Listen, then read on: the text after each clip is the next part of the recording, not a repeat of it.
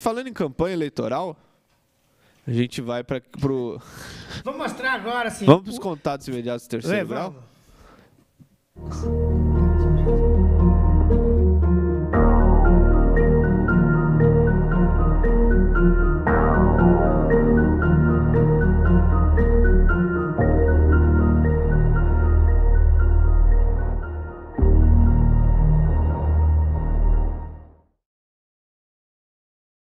Então, é o seguinte, ó, vamos mostrar aí o print de como a gente vai... Fazer a introdução, vamos... assim, mostrar o print? Não, Pera ó, aí. calma, não põe.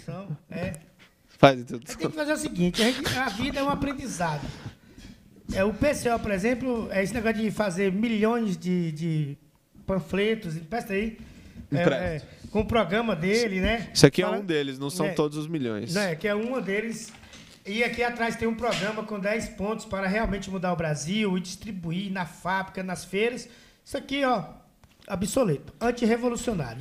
A proposta revolucionária que nós vamos aprender agora, isso aqui que o PCO, a partir de hoje, nós vamos chamar até um congresso extraordinário para aprovar essa medida nova. De imediato? De imediato, para ontem. Para hoje. Vai ser um congresso virtual.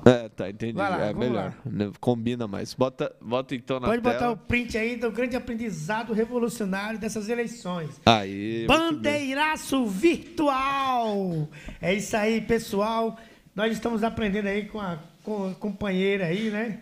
Infelizmente, não, eu não sei se é felizmente ou infelizmente, mas a companheira está nos ensinando que é uma forma de sair vitoriosos. E você ter Lula no primeiro turno, e se você é candidato a deputado e quer ser vitorioso, não precisa sair de casa.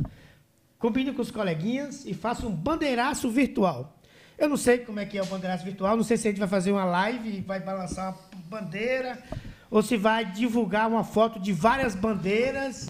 Mas é uma bandeira de verdade ou é uma bandeira assim... É uma bandeira pintada no papel. Pega uma bandeira e na frente do computador você liga a câmera e usa a sua bandeira, ou você vai pegar uma bandeira de mentira, que você posta a foto de uma bandeira?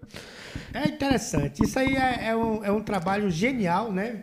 Aí depois o pessoal vai falar assim, Lula não ganhou... Igual da outra vez, Lula não ganhou, Bolsonaro ganhou de novo, e o povo é burro, o povo não sabe votar. Em vez de chegar aí pra rua, levar trocentas pessoas cheias de bandeiras de verdade nas costas, sacudindo de porta em porta uma bandeira, entregando um cartaz, conversando com a pessoa, falando a importância de não votar na terceira via nem no Bolsonaro, eleger Lula para combater o golpe de Estado, explicar, mostrar que nós estamos no meio de um golpe, tirar a Dilma, depois colocaram Lula na cadeia, o Bolsonaro está aí devido a esse golpe de Estado, e todos os desgraçados que apoiaram o golpe de Estado, agora vem com carinha de santa aí, né? Então tá aí, ó, esse aprendizado ultra, super, eu acho que, Uriel, mude toda a programação de hoje aí no Goiás, entendeu? De visitar pessoas, fazer debates. Vamos sentar na frente do computador. Compre uma bandeira virtual. Ou não, risque no papel uma bandeira, ou então faça no Paint. Isso aí, companheiros, é muito ruim, né? Que é do PT, né? É uma pessoa, é um candidato do PT, né? O PT, cara, tem aí um potencial de mobilização gigantesco, né? Eles são um partido aí que foi derrubado por um golpe de Estado, né? Toda a população do Brasil viu que essa derrubada do PT transformou o Brasil num verdadeiro... colocou a situação da população no Brasil, piorou muito, né? Vários ataques à população e tal, todo mundo viu, todo mundo sabe disso, todo mundo sabe que o impeachment da Dilma foi um negócio totalmente ilegal, foi um golpe de Estado. O Lula foi preso de forma totalmente ilegal, todo mundo sabe disso também, tanto é que ele foi preso, ninguém sabe explicar nem qual foi o crime dele. O PT tem tudo isso, porque ele poderia usar de propaganda para sair, para denunciar, para... mobilizar os seus apoiadores e tudo mais, mas em vez disso vai a cidadã aí, que eu não sei também nem quem é, e propõe fazer... Pessoal, né? Não é nada a ver. Não, também não é nada pessoal. Propõe fazer um bandeiraço virtual, né? E aí é por essas e outras que a campanha do PT tá muito morna, tá fria, gélida, né? E é uma coisa assim... muito ruim, muito negativa mesmo, né? Não, você vê uma banquinha do PT na rua, lá onde eu faço a porcentagem, hoje não tinha. Pode ser que meio-dia tenha. Que eu acho que vou para o mesmo lugar meio-dia. Tem uma banquinha lá, você não consegue identificar que é do PT porque a coisa é verde. Você vai de longe, um bocado de papel verde, aí você fala assim, não vou encostar aqui, deve ser algum...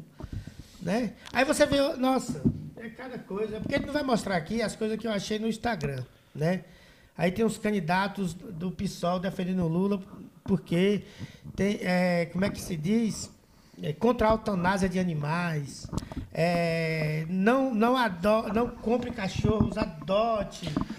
A maconha vai salvar a humanidade. As coisas assim que você fala, misericórdia. Por isso que a esquerda é esculachada mesmo, viu?